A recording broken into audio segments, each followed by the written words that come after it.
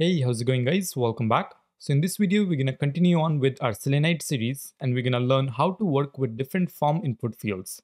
So we're going to be looking into different input fields such as text input field as well as drop-down input field. We'll also take a look at how to interact with checkbox input fields. And finally, we'll also take a look at how to interact with date input fields. Now these are all the common input fields that we're going to be working with on a typical web page. So it's really important for you to know how to work with these.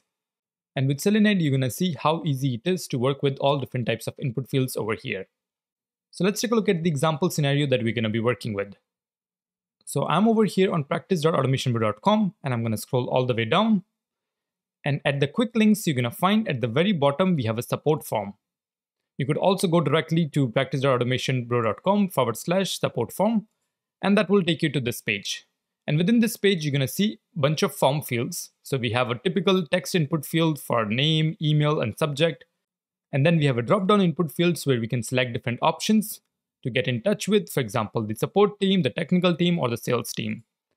After that, we have our checkbox. So we can select multiple checkboxes over here, which is again a good option to work with.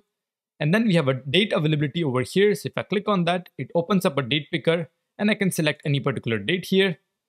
So we'll also take a look at how we can interact with date picker like this. And then after that, we have a simple text area over here where we will enter our message and then click the submit button. So after we have submitted this form, we're going to see a basic alert message that's going to say that our form have been successfully completed. So we'll just simply assert this at the end. So this is going to be our overall test. After this test, you will have enough experience on how to work with different input fields with Selenide. So let's head over to our IDE and get started. Alright, so I'm over here on IntelliJ and I already went ahead and created a new file and I called that one form test. And within that file, I've simply created a new class which is form test and I added a new test method over here with the name of test form fields. And the only step that I added here is opening up the URL, which is simply going to the support form right here. We already covered this in our previous video, so that's why I don't want to cover this again. What we're going to be focusing on is how to fill in all the fields, how we can click the submit button, as well as how we can verify the submit message. So let's start with filling all the fields as that's the most important part here. So for that, I'm going to head over to Chrome.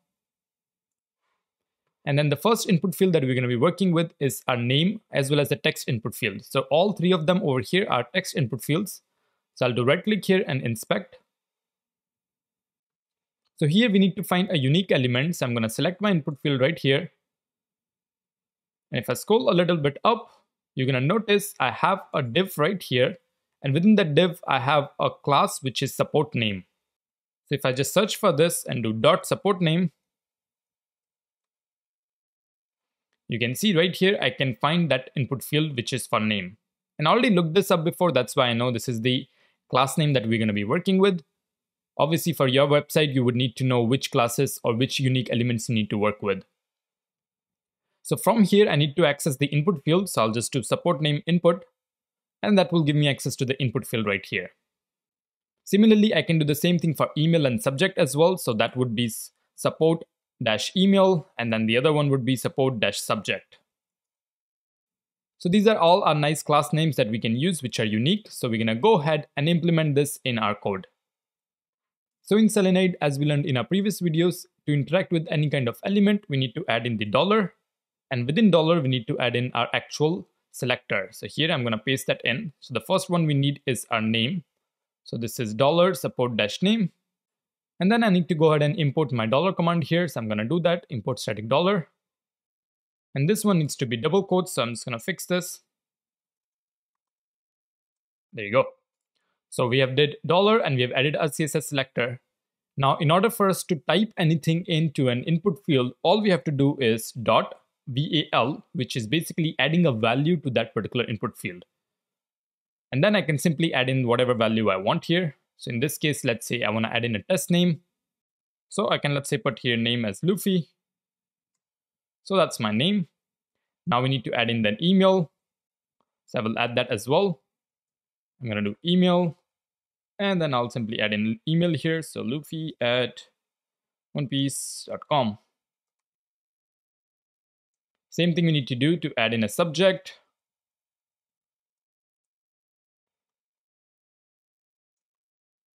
And let's say for subject, I'll say need help with repairing my ship.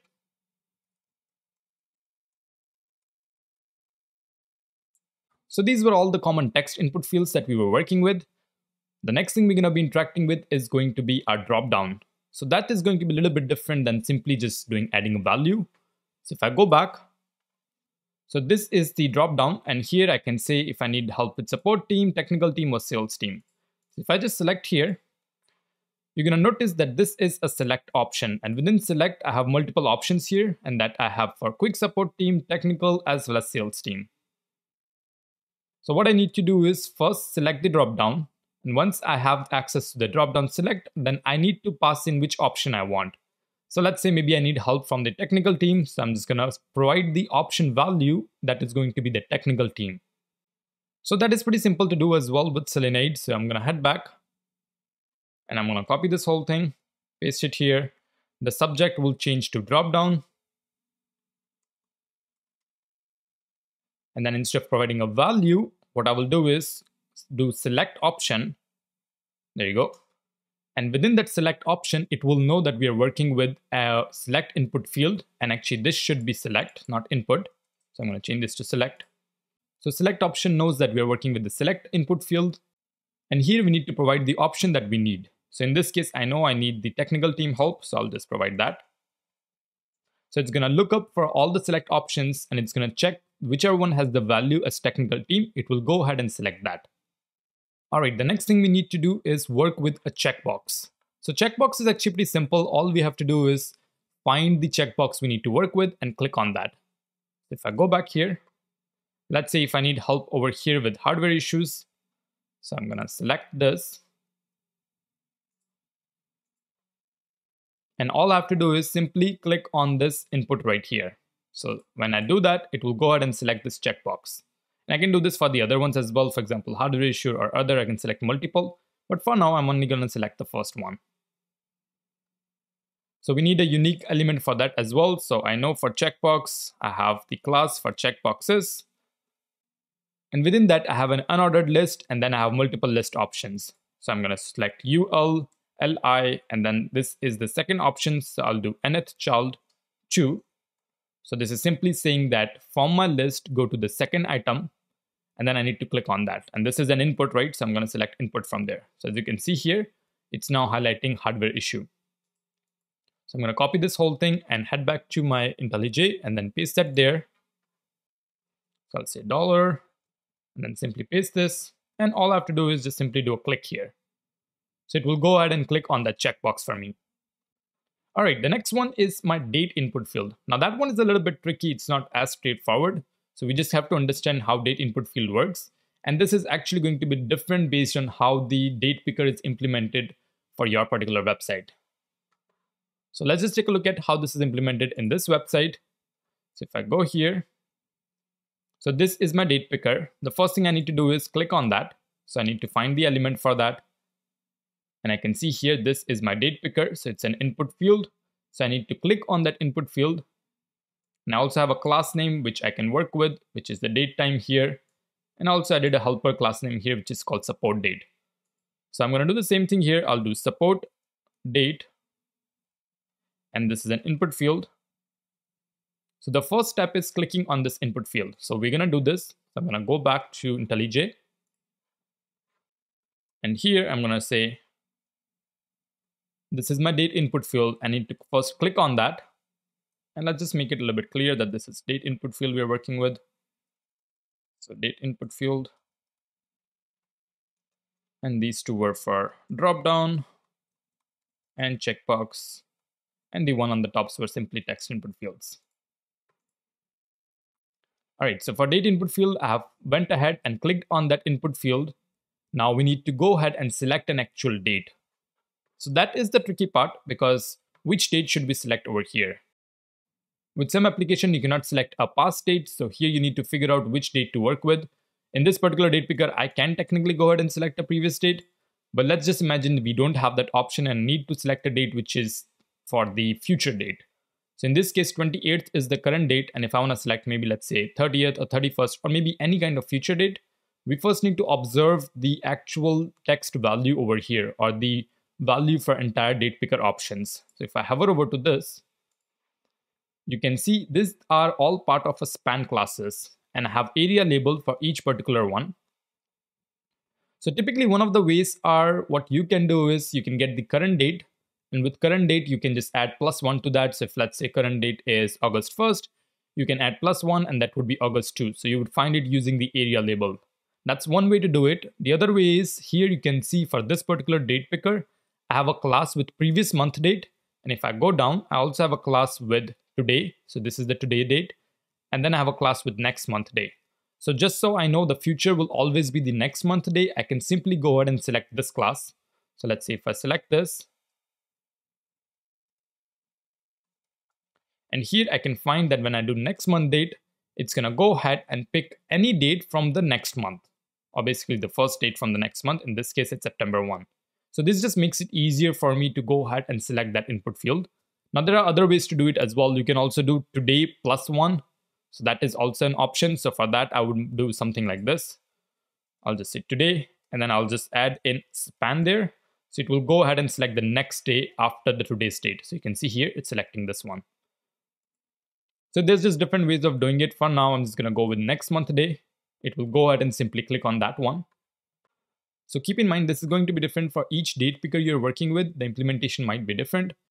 But I'll just give you a general example of how you should be looking for this. Ideally, you should be looking for, let's say, the area label and find the current date and then do +1 on that. Or if you have an option where in this case, you have different classes, which are actually showing you the previous or the current date, you can pick based on that as well. So let's head over to IntelliJ and implement this. So here I'm gonna do the next month day. I added that, and then I simply need to click on that. There you go. Now the next steps are pretty simple. I have to simply click on the submit button. So this is just finding the submit button. In this case, I already know that the CSS selector for that is button, type submit. And then I need to simply click on that. And finally, after that, I have to add in my assertion. So for assertion, I know that my CSS selector is a div with a role of alert. And I can show that to you as well if I head over to Chrome. And what I'll do is just do a quick submit over here. And there you go. So, and then I'm going to select this one. And you can see here, I have a div role alert, and that's what I'm actually working with. So that's my CSS selector. So let's go ahead and implement our assertion as well. And that's our final step. So I already have my CSS selector here, and I'm going to say that it should have, and I'll say it should have the text, and I'll add the text there, which is right here. So this is my overall test. Let's try to run this to see whether this would work. I'm going to click on run over here.